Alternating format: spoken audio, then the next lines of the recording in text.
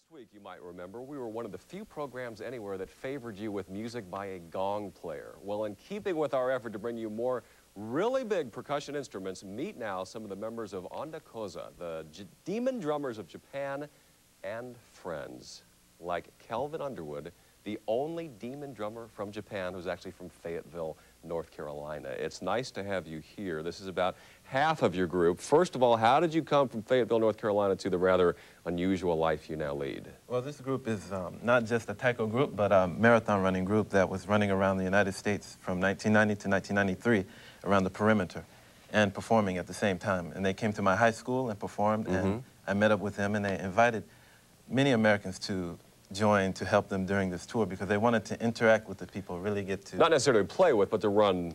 Oh, to run or to help them drive their vehicles or to play, in my case, to play.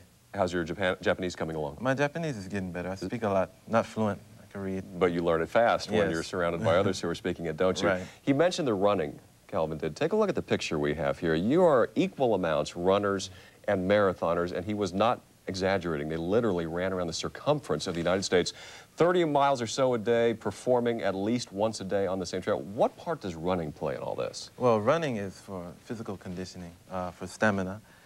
This drumming requires a lot of rhythm, but more so stamina and the physical aspect of it. It just keeps your body in tune. You enjoy both aspects of it? I enjoy the drumming. You are highly tuned. Yeah, you enjoy the drumming more than the running. Yes. May I, if I can, describe this immense drum, which is 700 pounds, I think? Oh, this one is 150 pounds. 150? Yes, the 700-pound one is still... Well, it's still another plate. Great big drum. But it's a big drum with a big sound. Can I you just whomp it? Is that basically it? That's the sound of You're the actually surprised? Like you've never heard this before? Because it's so powerful. It's just thundering. And you... Yes. And you play it with both of them. And what is your overall musical idea? I know we're going to have a sort of flute player. This flute is called shinobue, or fue. This flute is almost commonly used with the taiko because it cuts through the low sound. And this is the o kettle, which is the big drum. And we have sho kettle here behind you. And we have the chu daiko, and shime daiko, and kane, or the bells. It will create a sound, ladies and gentlemen, like you've never seen before. In fact, these folks, let me tell you, are going to be playing a couple nights from now at Carnegie Hall. Yes. And then you're going to do that circumference thing around another country, this time China. Yes. It's going to be a big job. It's going to be You're fully aware of that. It's going to be 4 years.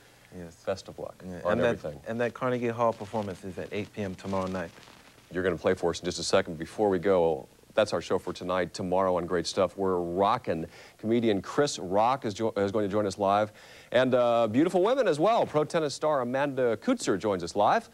She'll pour a stiff drink because it'll only be Tuesday, and you just might need one. Also, we're going to show you the woman pegged to be the hottest babe in '98. You like hot babes, Kelvin? Yes. Oh, yeah. As Great Stuff lives up to its name. Coming up next, equal time, Babe Buchanan and Stephanie Miller talk about the showdown with Saddam. I'm Jim Watkins. Thanks for watching Great Stuff. See you tomorrow. Right now, the Demon Drummers of Japan take us to the exit. Hit it, folks.